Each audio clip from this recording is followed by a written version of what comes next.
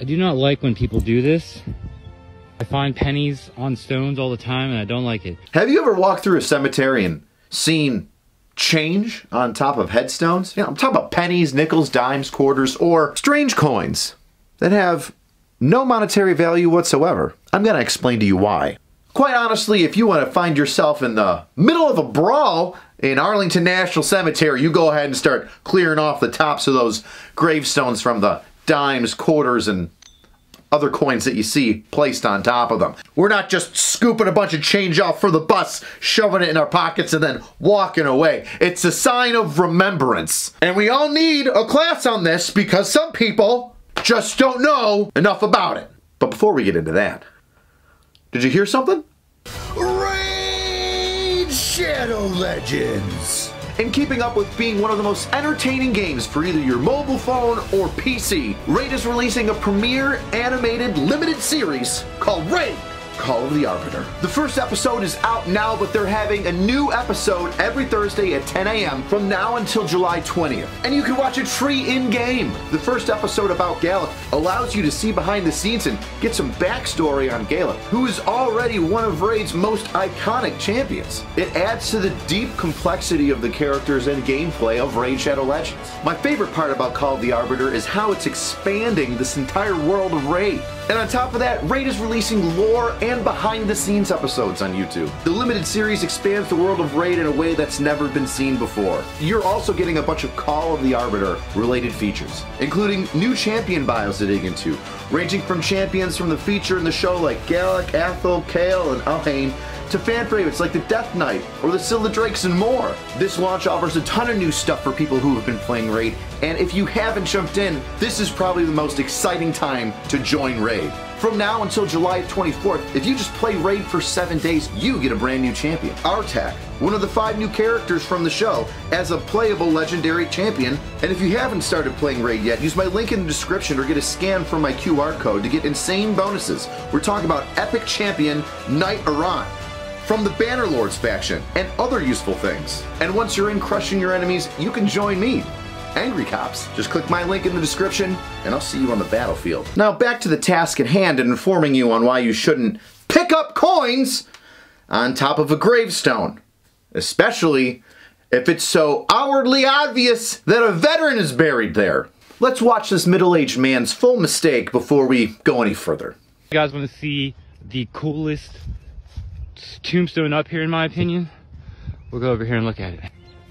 This stone right here, this is my favorite stone in the entire cemetery. That is a beautiful headstone. I do not like when people do this. I find pennies on stones all the time and I don't like it. But this is the nicest stone in the cemetery, in my opinion. Look at this right here. It's got this like layering, you know, like it's like draped over. It's very nice. If you like history, you're gonna like this. Way back in the Greek days with Zeus and Hercules and all these fantastic gods throwing lightning bolts down from Mount Olympus to the lowly mortals that live down below. The dead would have to cross the river Styx in order to make it into the afterlife, and friends and family wanted to make sure that they could afford the toll and pay the boatsmen that slowly paddled the boat across the river Styx to bring their loved ones into the afterlife. And that man needed money. So often they would take coins and either put them over the eyes or in the mouth of their loved ones. Which is a shame because I don't think anybody wants to go to the afterlife with their mouth tasting like a bunch of rusty pennies. Blah.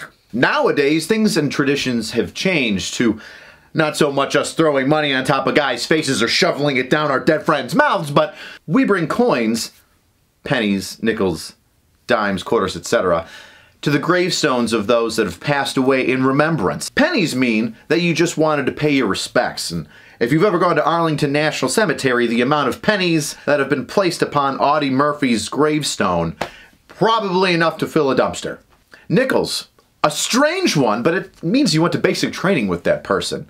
Maybe even your advanced individual training if you want to church it up a little bit. So if you see a nickel, you know that those guys have been friends since way back. A dime means that you were deployed with that person, you served alongside them. For some, it means that they were in the same unit together and then, you know, went their separate ways. For others, it could mean that you deployed with them overseas. Finally, there's a quarter, which means that you were with that person when they passed away. So if you see quarters on top of a headstone, somebody probably was having a not so great day shortly before you showed up.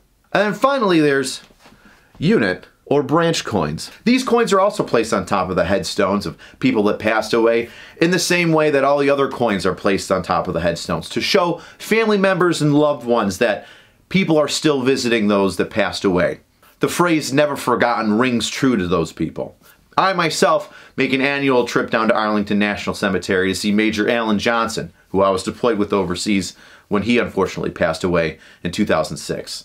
Or no, he passed away in 2007. We started the deployment in 2006. All these coins are a symbol showing family members and others that the loved one is not forgotten and that is still being visited.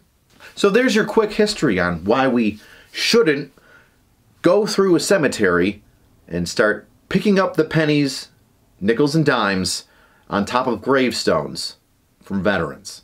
I'm sure people hoped that I would fly off the handle and put the drill sergeant hat on and go absolutely nuts, but I'm also not sure if this is a complete and total troll, because if I wanted to psyop a bunch of army guys or veterans in general, not showing my face and pretending like I didn't know what a coin was on top of their headstone, and then going up and saying, "Oh, I don't like this, it looks like trash," and taking it and putting it in my pocket, basically grave robbing, that would be a way to ruffle a whole bunch of feathers intentionally. Now, I don't know where this original came from, but if this guy's trolling us, nice try, you didn't get me. But if you're not, well, at least I used this opportunity to explain to everyone why this ain't a fountain in the middle of the mall that you could just dip your hand in and scoop up your bus fare for, okay?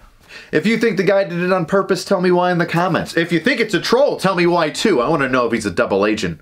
I'll see you next time, weirdos.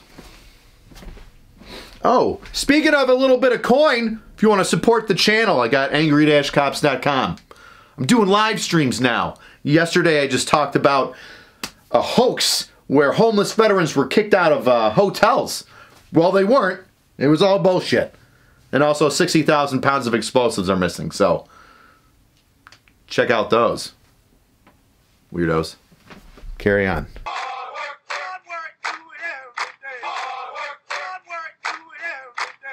Have you... Shut up, dog!